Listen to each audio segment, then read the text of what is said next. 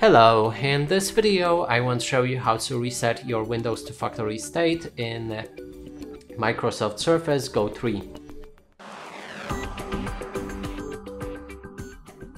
And to do this, we'll need to click on the Start, open our settings.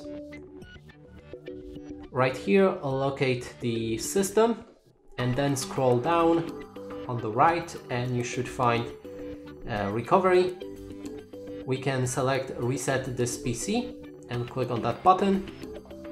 Now I would recommend to connect the charger to your laptop so that it's in the charging mode.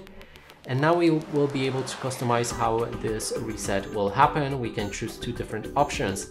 Keep My Files removes apps and settings but keeps your personal files, or Remove Everything removes all of your personal files and apps and settings. And I'm gonna go with the second option. Here we'll need to wait a few moments. And then now, how would you like to reinstall your Windows from the cloud download? That means you will download new Windows from the basically internet. And then we have local reinstall, and I'm gonna select also the second option. Now when everything here you have the sum up of what's gonna happen, and when you accept with that, click on next and the reset should commence.